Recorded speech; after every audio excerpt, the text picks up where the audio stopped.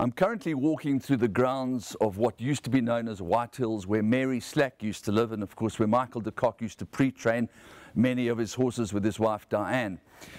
Mary Slack, of course, has been the sponsor of the Wilgeborgsdrift Triple Tiara, and it's really worked out in spades, and of course lives up to the old biblical expression, as he gives, so too shall he receive. That certainly was the case on the 1st of April, when Mary was victorious with a beautiful little filly called Orchid Island in the second leg of the Triple Tiara known as the Fillies Classic. But many people in their right mind would not possibly have imagined that Tarry, the champion trainer of South Africa, would have been victorious in all 6 races leading up to the second leg of the Classic, including the HF Oppenheimer Horse Chestnut Stakes with the Horse of the Year, Legal Eagle. So before we go any further, let's catch up with Tarry and find out what he really thought prior to the running of the first race on Saturday the 1st of April at Turffontein Racecourse. Of course it was Wilgeborgsdrift Fillies Classic Day. Well, going into the meeting we were probably hoping for a win or two with all the things that we weren't really happy with going into the meeting. Obviously we were pretty focused on Legal Eagle because he was a question mark whether I was going to run him or not. And the results obviously went so well before that race that I said, shucks, I hope it's not going to be a miss when he runs. And I don't normally feel pressure on these days, but I felt pressure. I thought that things weren't quite as they should be. And Legal Eagle, you know, you don't really want to be going into a race meeting with a horse like that with question marks. So, you know, he was obviously expected to win, and you know, I was petrified that he would fluff his lines. So, you know, you didn't really realise, you know, how the day was going. I mean, we won, then the next one, then the next one. But obviously once he won, then obviously there was huge relief, and obviously enjoyed the moment from there. And where they go. Magdalago was slow into stride, losing 3 to 4 lengths. Legal Eagle has got right over to lead early, so Legal Eagle goes from the widest draw to lead from New Predator. Farik races up there too. Fort Embers on their outside. Rafif only 3 lengths off the leader. 1100 metres left to go, and it's Legal Eagle by 1 length from Farik in second. Fort Ember, she's run up into third, and on the inside of those New Predator. Then comes Rafif, giving Legal Eagle about 4 lengths start, 2 lengths away to Romany Prince. French Navy second to last, and Magdalago is the trailer as they turn for home in the Horse Chestnut Stakes. 700 metres to go, and Legal Eagle out there by 2 lengths. New Predator racing away in second. Fort Ember is on the outside. Then comes Rafif in behind those, followed by Romany Prince.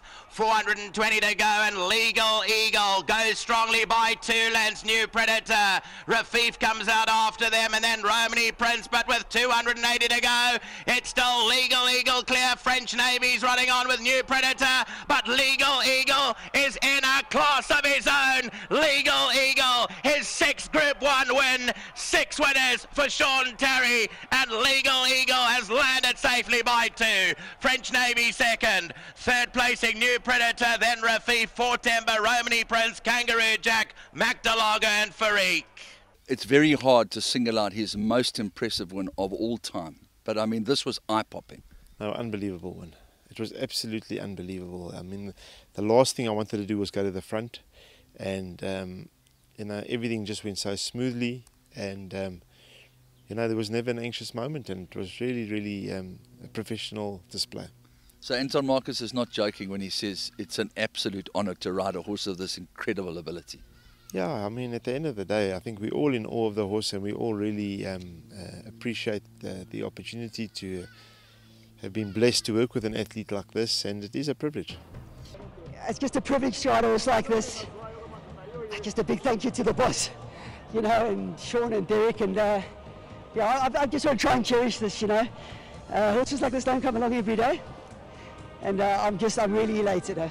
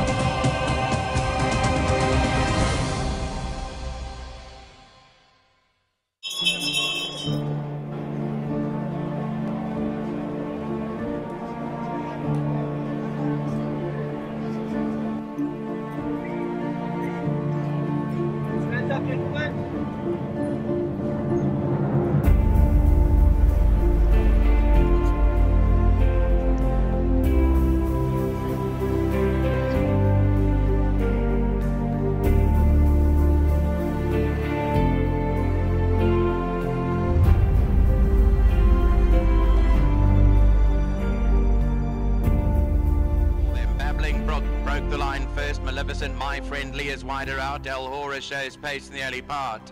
Bipod is only 3 lengths off the leader. Filet races behind that, being fabulous. Here's Smiling Blue Eyes. 6 to 7 lengths off the leader. Safe Harbour is on her outside. Then comes Orchid Island and Oriental Oak, followed by Belrose second to last, and Captain Gambler is the trailer. Maleficent leads by 2 lengths. My Friendly is in second. Then comes Babbling Brook down the inside. Filet behind that. Further back to El Hora. On the outside is Bipod, My Friendly, Safe Harbour and Orchid Island are coming home strongly. Smiling Blue Eyes has still got 5 lengths to go with 400 metres to run. Orchid Island, Bipod, they hit the front. El Hora's down the inside. Safe Harbour running on from the rear is Belrose. Anyone's call with 200 metres to go. It's Bipod in front. On the outside, Orchid Island, also Safe Harbour. Oriental Oak is running on. Belrose on the outside. In front is Orchid Island. Orchid Island, Bipod down the inside. Orchid Island has beaten Safe Harbour. Bipod, Oriental Oak, Belrose and El Hora. The first 6 or 7 only separated by 1 length. It's gone to Orchid Island for Mike de Kock.